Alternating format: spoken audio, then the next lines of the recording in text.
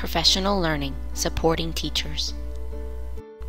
In 2012, I was offered a wonderful opportunity to pilot Chromebooks with my 4th grade students. This experience allowed me to offer a blended learning experience in the classroom.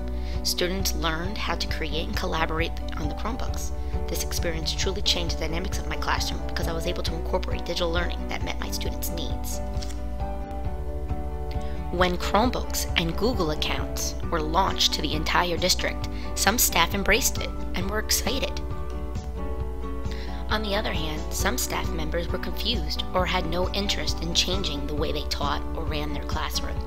Unfortunately, it has been 6 years, and only a handful of teachers know how to use it for instruction and learning purposes, as well as professional obligations. Even now that we are transitioning entirely to a Google G Suite district, there has to be a change in the way this information is presented to the staff. We need to support our staff with professional learning rather than professional development. So, what is the difference between professional learning and professional development? The most important difference between the two is ongoing support for teachers. Professional learning offers teacher support throughout the year to ensure that implementation of the new strategies or program is being done correctly. Why not just give this information little by little at a faculty meeting or an in-service workshop? Professional development is ineffective. Teachers are passive listeners, and when they are not actively engaged in their learning, they are less likely to implement. There's not enough time to take all that information in at an in-service or a meeting. And teachers have a hard time implementing newly learned methods on their own and are confused about how to go about it. How can we transition from professional development to professional learning? We need to implement the 5 principles of effective professional learning. To summarize, professional learning is done throughout the year because teachers need ongoing support when implementing new ideas or strategies.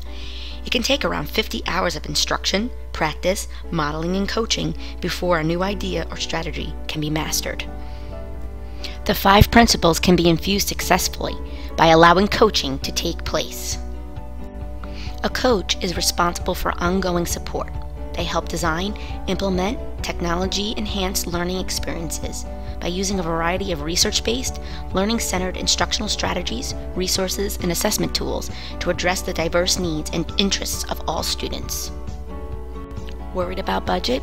According to the Mirage report, school districts they worked with spent $18,000 per teacher per year on professional development and have seen little or ineffective results. One solution would be to hire an in-district coach, which can allow flexible meeting time during the implementation stage for teachers. The goal is to have teachers implement Google G Suite to create a digital learning environment for students who can collaborate, share, and learn. One way to do this is to have a coach that will help model effective use of technology tools and resources, as well as collect and analyze student achievement data in order to improve instructional practice and maximize student learning.